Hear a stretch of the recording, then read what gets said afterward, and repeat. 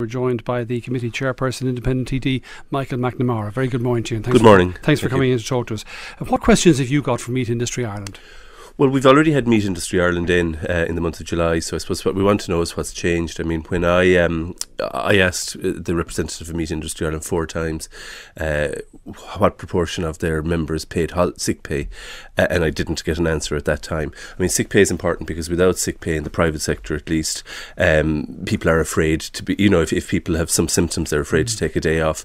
But this goes beyond, the issue of sick pay goes beyond meat plants. It also is an issue for nursing homes and right across the workforce, and I think it is something that will need to be addressed. The Health and Safety Authority are also coming in. This is also their second time coming in. They came in on the first day that the committee sat. At that time, they had just started carrying out inspections, albeit announced inspections. We now know from Garda briefings that 147 files have been sent to the DPP with regard to breaches of licensing laws, notwithstanding the fact that there has been no cluster in the hospitality sector. The acting CMO was at pains to point out that there were 12 cases across the entire hospitality sector, yet on the same day he said that there were 12 cases in the hospitality sector, there were 47 cases and 4 clusters in the meat industry, and that was just one of very many clusters. And of course since then there's been the huge cluster that's resulted in 3 counties being shut down. So I think we need to know what is happening with regard to implementation of regulations and implementation of health and safety at work standards, specifically in the meat industry. When Meat Industry Ireland were in with you before, they detailed the measures they said they were taking to protect their workers and protect the wider community. And they've made the point in recent days that they had a period of 10 or more weeks at the very height of the pandemic, when the numbers were much bigger than they are now,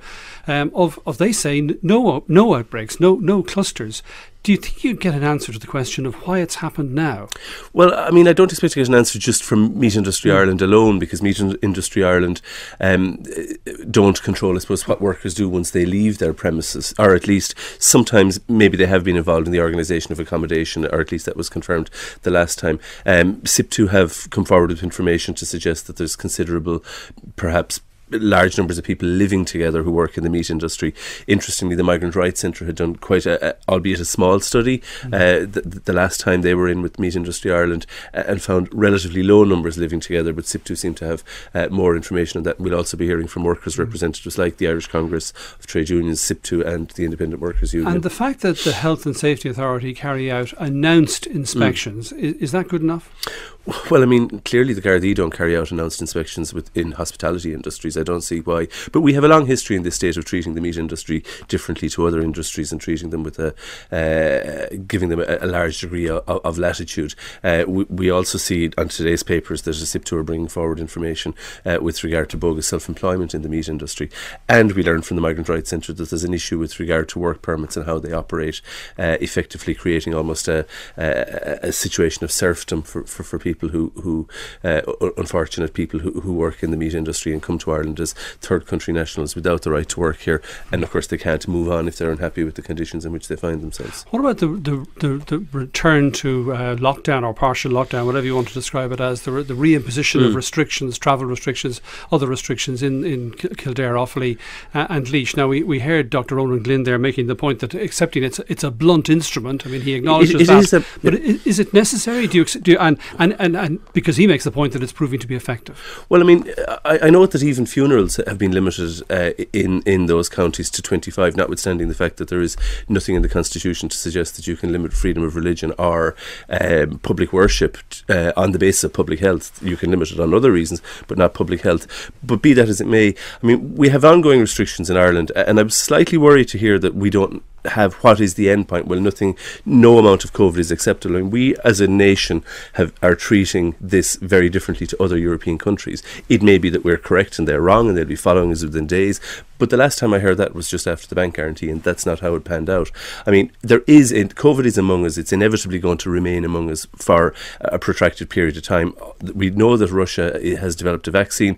We hear from Dr. Fauci in America that they're not comfortable that vaccine is safe. I haven't heard Dr. Ronan Glynn pronouncing either way or opining either way, but it is going to be among us for a protracted period of time, and the question is, how do we live with COVID? Now, the reality is, of course, that our restrictions are possibly more draconian given our numbers, than other countries. But also we have a health system which has less capacity to deal with any burden. I mean, it's routinely overrun.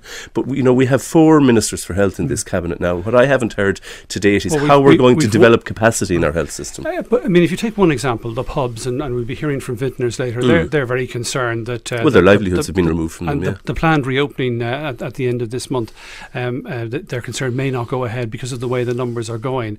How should that particular decision be approached?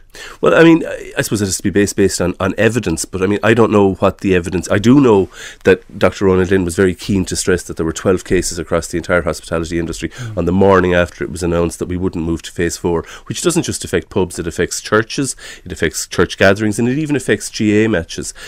So it almost affects everything that signifies community across rural Ireland.